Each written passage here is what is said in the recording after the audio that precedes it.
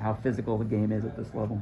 Yeah, I mean, personally, I don't think so. I don't think it's been too much of an adjustment. I think in high school I played with and played against a lot of big guys. Obviously, there was a little bit of adjustment. I think just getting in the weight room and continuing to get stronger, putting on more weight, obviously going to help more and more with that, but not too crazy of an adjustment. Coming in to the university and being able to work with team nutritionists and stuff, and trainers, how has your diet or maybe workout routine changed since you've gotten here? Yeah, just probably more on the side of like lifting and stuff like that. Just lifting like before and after practice with Sandman, and putting little extra reps in after, just to work on certain things to get stronger. And I think like just having a main focusing on your body and getting stronger, probably that's been the biggest thing. As well as like getting meals after practice with training table, make sure you get your protein in and all that stuff. But, yeah.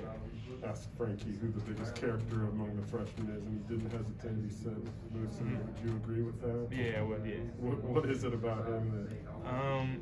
I don't know. He just different. I feel like it's, I don't know, because I live with him, so like I feel like you gotta see it in person, but like obviously he's a good dude.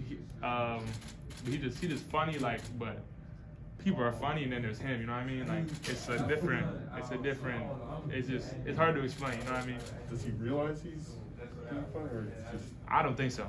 No. I think like he just being himself, you know what I mean? So he just doing his own thing, being himself, and it just so happens that we all think it's funny. What did you take out of the World Cup experience this summer?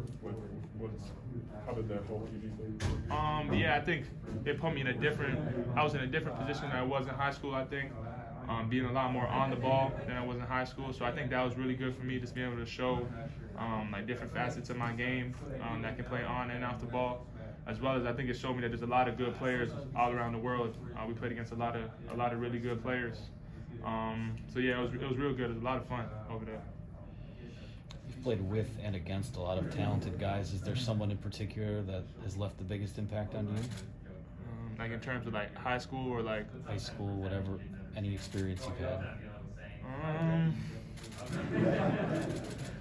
I wouldn't say in particular, but I think like the Mount Verde team with like Cade and Scotty and all those guys, Dayron, Moses, I think that just being on a team like that with that many good people in practice, that's probably like, I think that's one of the things that helped me the most in terms of knowing what I needed to do just to get better, learning from those guys, obviously, and going against them every day, obviously, I think made me better, and I'm still continuing to learn from things that I learned back then, so that's probably had the biggest impact.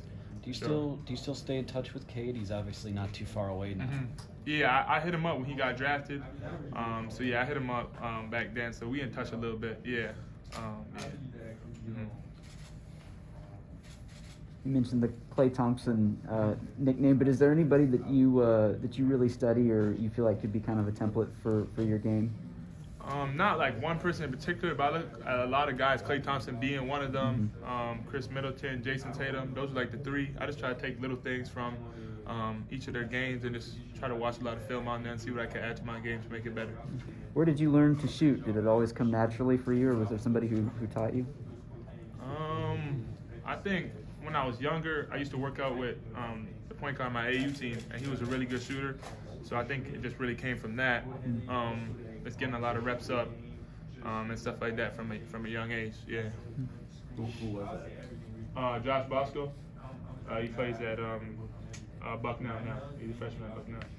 Do you remember about coming to camp here? How old were you? What year was that? Do you think? I'm not sure. I can't remember. My dad would probably know, but it was a while ago. I just remember like I just remember like the facilities and stuff like that. Like other than that, I remember it was a lot of fun, stuff like that. But it was a while ago. Yeah. You've played a lot of different roles between like high school, like World Cup, like you said. Does that make it easier to transition to maybe a new role in college, and how does that kind of ease the transition? Yeah, I think for sure, just being in different positions, playing with a lot of different people, it definitely, I think it makes me more versatile in terms of I can play with a lot of people, play in a lot of different systems, with a lot of different roles. So yeah, for sure. Sorry if you already asked this, but I guess besides the shooting, how are you adapting to the other parts of the college game? defense. Obviously, you know, a lot of it is expected in other elements. Yeah, I think just learning the concepts of obviously our team's defense and stuff like that. I think it took me a little bit in the beginning, but now just getting more and more comfortable with it, knowing where I should be, certain things where I should be both on offense and defense. But I think just watching film and going over practices with the coaches and stuff like that, it's getting a lot easier. I'm definitely getting a lot more familiar with it than I was at the beginning.